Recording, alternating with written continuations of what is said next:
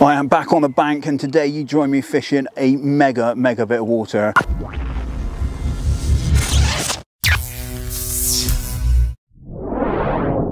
I've come up to fish on what is essentially an inland sea. I am on Bradley's in the Cotswolds. It's on the watermark ticket. It's a day ticket.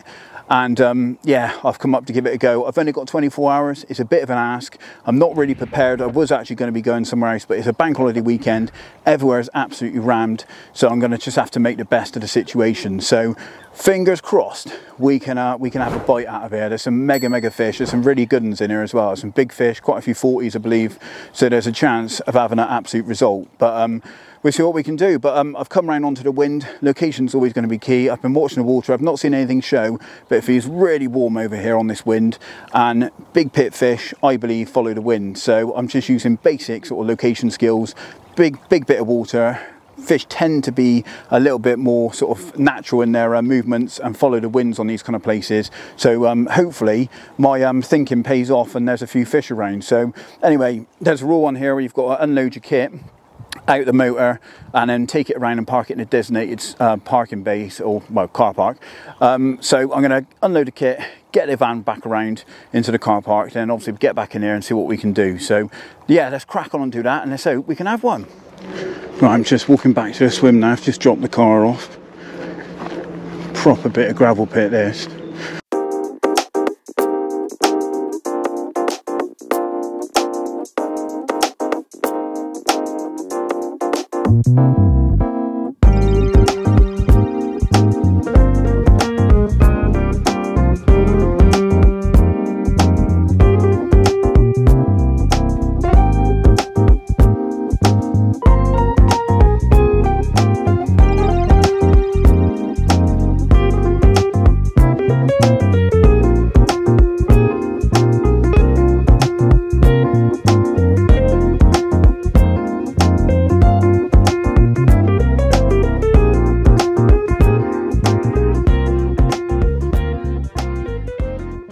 Right, well, I've done a lot of casts. I've been using the grapple lead, and all I'm bringing back is tiny pieces of like grassy weed.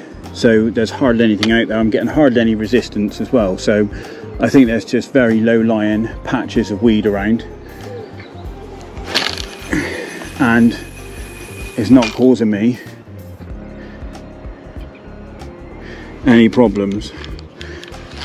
I've basically just been donking it around where I find what feels to be the smoothest area of silt, or the smoothest spot out there, and I've just been sort of doing a few casts, sort of dropping it around that area, just seeing what kind of drops I'm getting, and the drops are absolutely lovely. I'm going to guess it's about 10 or 12 foot at the rate the lead's hitting the bottom. So it's not sort of mega deep or super shallow.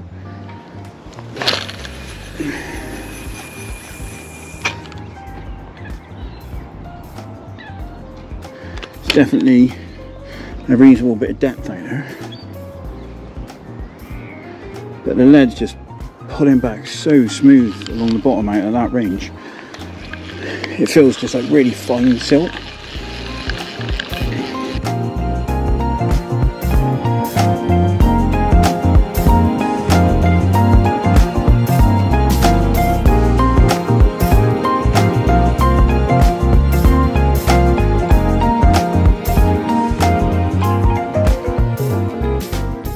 Right, just going to put the rods out then. So I am using the trusty Ronnie. I've got Match the Hatch DNA bug hook baits, and I do know that the crays do like the putty and stuff, so my tactic is basically going to be just regularly recasting just to make sure that everything is sweet. Now the spot in question is between two little trees on the far side, and I'm not going to fish super accurate. I'm basically going to just spot a bucket of bait out in that area.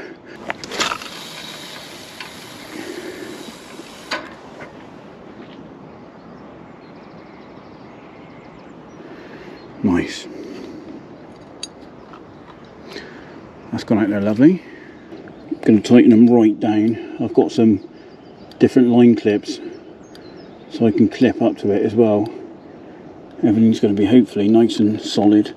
Line in the clip. Got the big old bobbins. Might need a bit of weight on them maybe. Sorted. Right, rod number 1's out. Rod number 2. Right, rod number 2's out.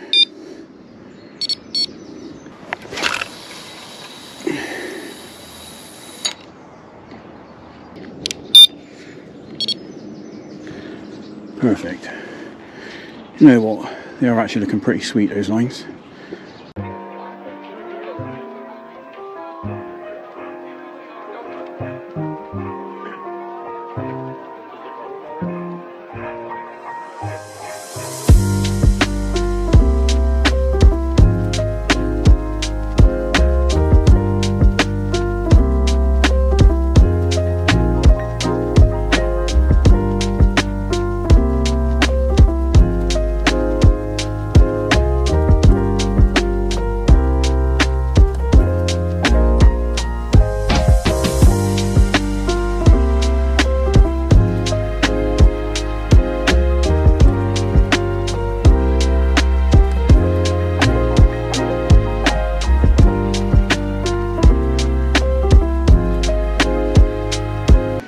Here's a little look at the bait that went out then. So it's mostly S7 and Bug Bally dumbbells in freezer bait. There's also some 10mm larger pellets in there, and there's also some of the Maxi Mix, crayfish Maxi Mix. Liquids wise, I added some Calanus Hydro, which is nice and heavy and sticks to the bait, takes it right down to the bottom. Also a bit of hot hemp. That just adds a little bit of a slick on the spot and tends to soak into the bait quite quickly. Lets you know if there's anything out there feeding, as it creates a slick if you've got a bit of a wind on.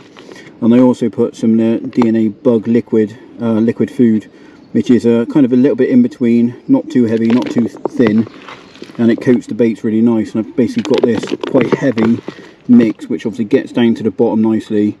When you're on a big pit like this, you don't want anything too small because it's just going to drift off in the undertow. There is a little bit of hemp in there as well, just to add some extra. But yeah, most of it is just bigger sort of bits of bait just to get down on the deck and get them grubbing.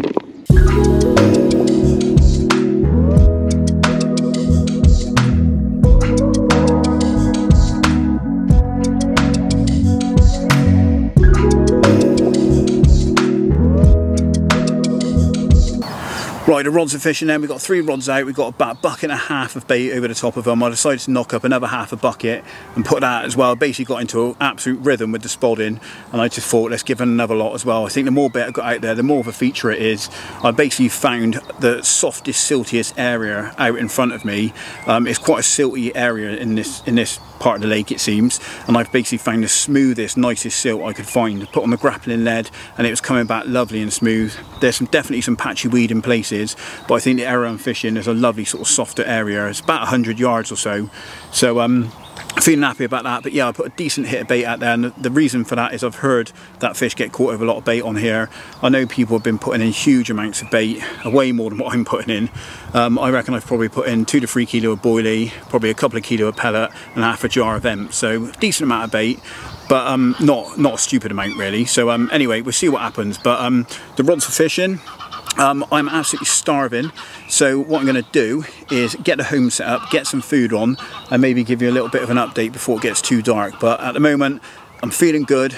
I'm already almost planning my next session on here. Absolutely loving it. It's just such a lovely big bit of water. No one bothers you. Everyone's nice and spread out, and it's a lovely view. Behind me, you know, I've got some lovely solid trees. You know, feel very sort of sheltered and closed off from the world.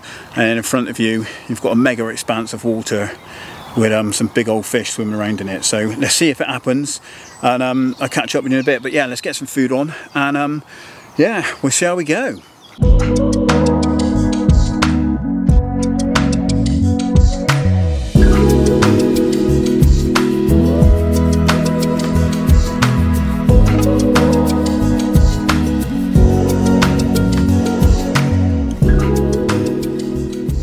So the rigs are out and we're fishing. I just wanted to do a really quick video just to show you what I'm using on the sort of hook end as such. So this is the hook baits I'm using. These are the DNA Bug 50 millers, and I'm using a mixture of DNA Bug and S7 as the main boilie out on the spot.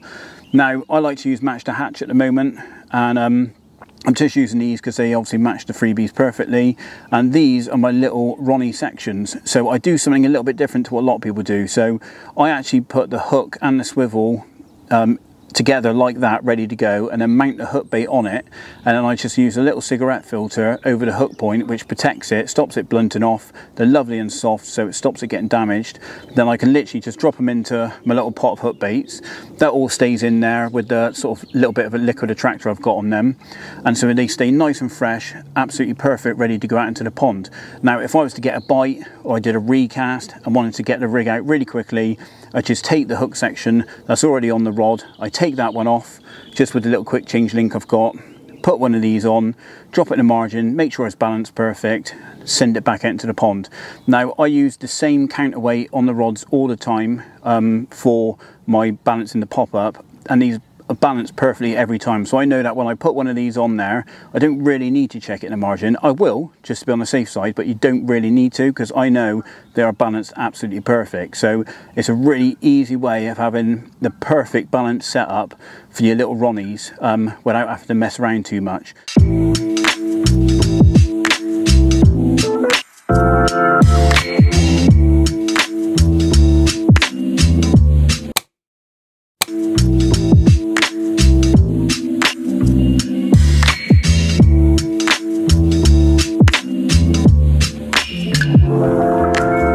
Right then, we are all settled in, the home's up, and I've got everything sorted now. So I've cracked open a nice tin of cider just to celebrate getting things sorted. Unfortunately, I didn't manage to capture the beautiful sunset. It's lighting up the far bank, absolutely lovely. But I had to do the dad thing and say goodnight to the little one and update the missus that I hadn't died. I also had to update the second missus, that being Hugh, who called me to find out where I was and what I was doing. He'd been working today, so I think he felt a little bit disheartened that he went out on the bank. So I rubbed that in nicely just to update him that you know, I was up on a nice bit of water and he wasn't. So happy days. But no, everything's sorted. I'm really happy with how it all went. It went really well. Bait's gone out really lovely. A couple of spods were a little bit off target, but because I'm fishing a spread, it's not going to affect me too much. But I haven't had any food. I'm absolutely starving, and I've been a bit delayed with obviously being on the phone and that. So I'm going to get the stove out, put some food on and settle in, and hopefully I'll be updating you with a fish. But if nothing happens in the night, I'll obviously update you in the morning, and I'm giving an idea of what I'm going to do for the rest of the day tomorrow. And yeah, fingers crossed we'll have one. We'll be showing you an absolute chunk shortly. But it's nice to be out on the bank. It's a lovely bit of water, and yeah, I'm just happy to be out, if I'm honest. So I'm going to finish this off, get some food on, and I will catch up with you later on.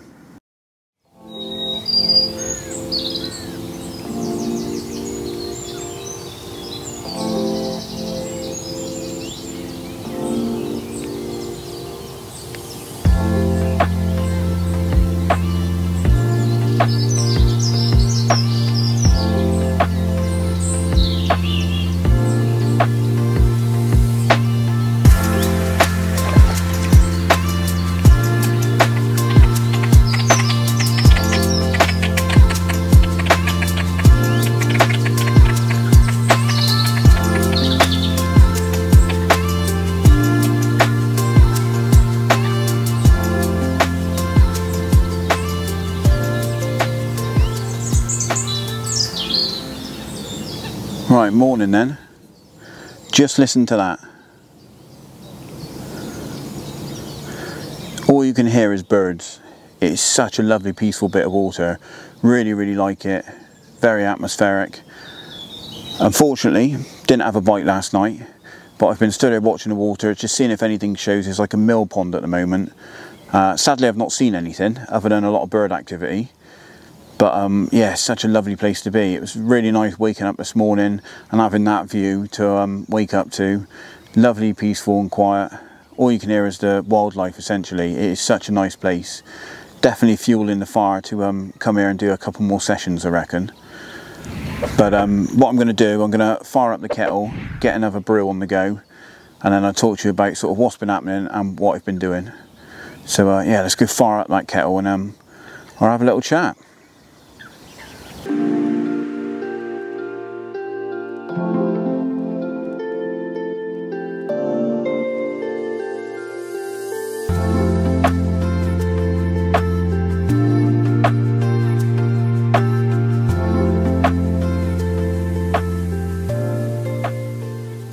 Right, so my ticket started at 6 o'clock, so I was a little bit late getting here, but basically my idea around what I've got in this area is there were guys sort of scattered around everywhere. Didn't really seem to be anyone in any sort of, or any concentration of anglers sort of dictating that bites might be coming from a certain zone. So I just went on basic fish location skills, and that is on these big waters. I do think that fish followed the weather, followed the conditions. There was a lovely wind pushing in here. It was really mild, the weather was warm. I was in a t-shirt in the end, so I just thought, why wouldn't the fish want to be on the end of it? I'm nice and comfortable down here, why wouldn't the fish be comfortable down here? So that's why I got in this zone. I obviously led it around, found a nice spot. The whole area just seemed to be silt, but I found basically the smoothest area of silt out in front of me. It's just over 100 yards. Was kind of quite far out in the pond, or a reasonable distance out in the pond, that I felt if fish were moving through, they might potentially find it, and obviously put a decent amount of bait out there to obviously try and draw their attention. Rig wise, went in with the Ronnies, obviously got a lot of confidence in them. I was a little bit cautious because they've got obviously the tungsten beads, and I know the crayfish love that. But I checked the rods at about midnight, everything was fishing fine. The only thing I noticed is there was a little bit of like grassy weed coming back on the lead, which made me think that actually the area in front of me has probably got a little bit of like light grassy weed knocking about, which might be why I didn't get any crayfish problems, because they don't like that sort of thing. They prefer the harder ground where they can sort of get their burrows and stuff. But anyway, I lengthened the rigs a little bit just to be on the safe side and sent them all back out there, and they've gone absolutely perfect. They're all heading straight out to the spot. So I've definitely been fishing in the right zone on top of that bait. So anyway, I was really happy with everything. It all seemed to go really well, and I was confident in what I was doing. So unfortunately it's not happened, obviously, but I don't see why it won't. It might be that it's a little bit too early in the year still, when it hasn't warmed up enough yet, so the fish aren't massively active. These lakes take a lot longer to warm up where there's so much water. But anyway, it is breakfast time. I'm starving, so I'm going to get some food on the go. I'm going to have another coffee, and I'll catch up with you in a little bit.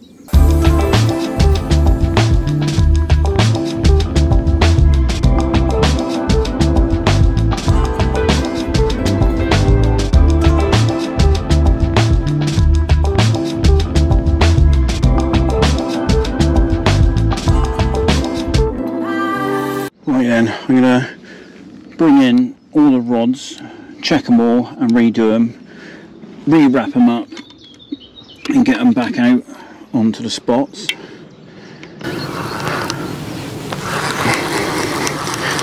So we'll see what the rigs are like, see if they've been crayed at all. So that is the shorter one, and no crayfish signs at all. See if it still presents. Yep, still presented nice. Right, all the rods are rigged up with some fresh baits. We've got the fresh bug hook baits on there. Just check them. Absolutely perfect.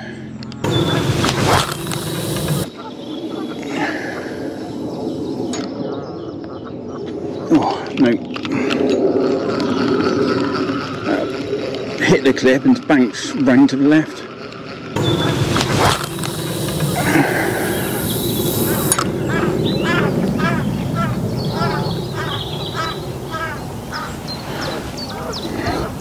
Nice.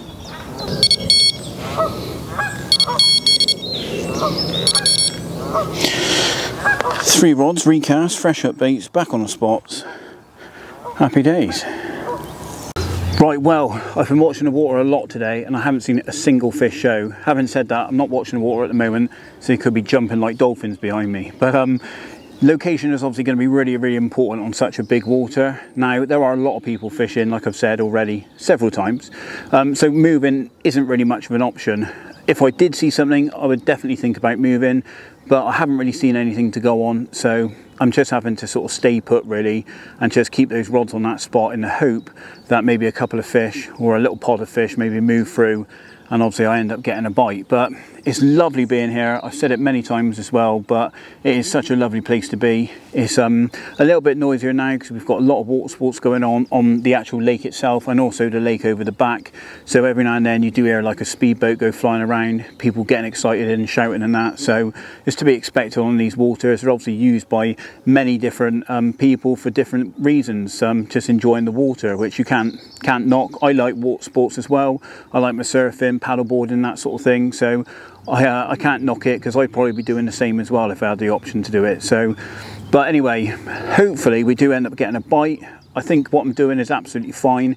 Don't think there's anything I can really do to change things. So it is literally a case of just sitting on my hands, enjoying being on the bank and out in the fresh air, and let's just hope one of those rods rattles off before I need to go. So I've got about, I don't know, about 5 or 6 hours left of the session, so still plenty of time to get a bite. So hopefully it does happen. But anyway, I'm going to go and get a drink. I'm so hot right now. The sun's just gone in a little bit with the cloud cover, but it is warm. So I'm going to go and get myself a drink, and hopefully I'll be updating you about a fish soon. So fingers crossed.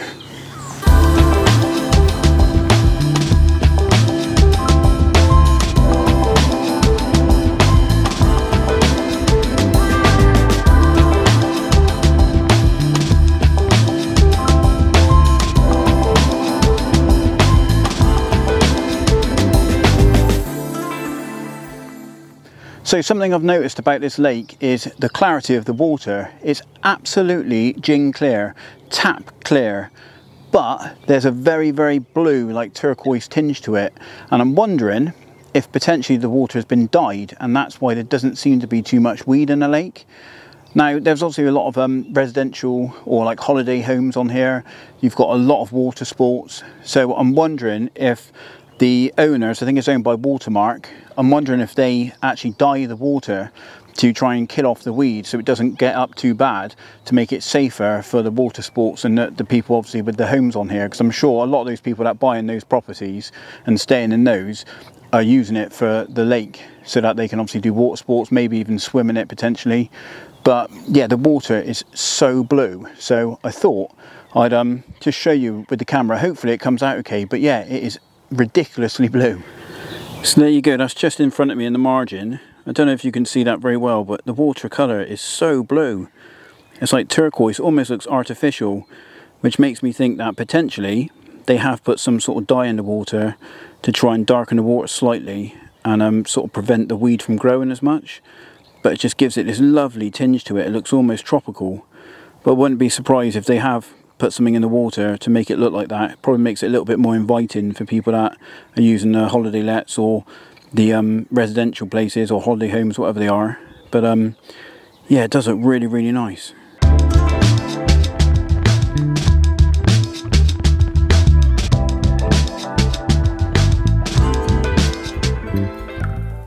Right then, you join me sat in the grass on the unhooking mat, and I've been here for a good few hours now. I've been watching the water a lot, and I've made myself a brew, and it's been a very warm one today. I've been literally drinking loads of water today, but I fancied something different, so I made myself a brew.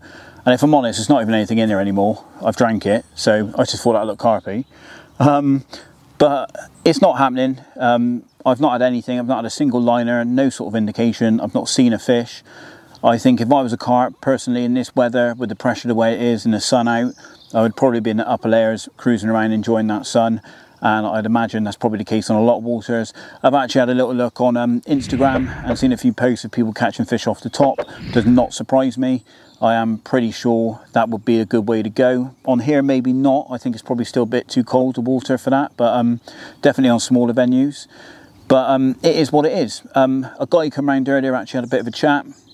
He actually knew the channel, so he came over for a bit of a chat and that, which is cool. But he'd fished it a little bit, and he told me that he has actually caught fish when it looks like nothing's going to happen. And he said he has had bites out of the blue, and he thinks it's because the fish maybe go around in sort of pods of pods of like small groups maybe, or as well as probably going around in larger groups. But you think sometimes there might be sort of pods of fish that sort of move away from the main stock and are looking for a feed in conditions that aren't really favourable. So he said, you know, you never know, you could get a bite out of the blue and end up having one. So I'm holding on to that thought and hoping that is going to happen. So, but if it doesn't, it's been a lovely time. I've really enjoyed it. It's such a lovely place. I'm definitely going to come back here. I'm going to bring Hugh as well and try and come back with some proper carpy weather, maybe a nice big southwesterly, big mole front coming in or something like that, and see if we can get amongst a few. But anyway, I will catch you up before we go. I've got a couple of hours to go, so I'll give you a bit of an update to summarise if I have caught anything at the end. But yeah, we shall continue to chill and enjoy it, and I'll speak to you before I go home.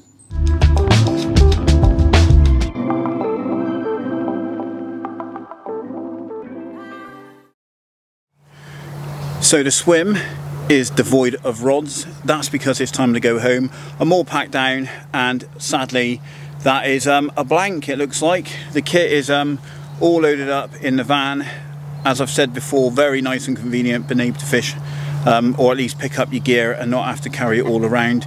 Good on a place like this where you might potentially want a lot of bait and potentially might want a bit more kit if you're doing a sort of longer session. So bit of food for thought for anyone thinking of coming up here. Definitely a venue to try if you've not been here. Got some mega fish near, some big ones as well. Definitely tricky. You've got to be definitely on the fish, even though there's quite a good head of them in here. You need to be on the fish and probably fish it in better conditions than I had. But anyway, it is time to go home, so thank you very much for watching. If you've enjoyed it, give it a thumbs up and give it a like. Follow the social media shown at your bottom of the screen now if you're not already, and if you haven't subscribed and you are new to this channel, then please smash that subscribe button for more fishing stuff coming very soon. Well, probably next Tuesday, which is our upload day. But anyway, thanks for watching. If you're getting out, be lucky. See you in the next video. Boom.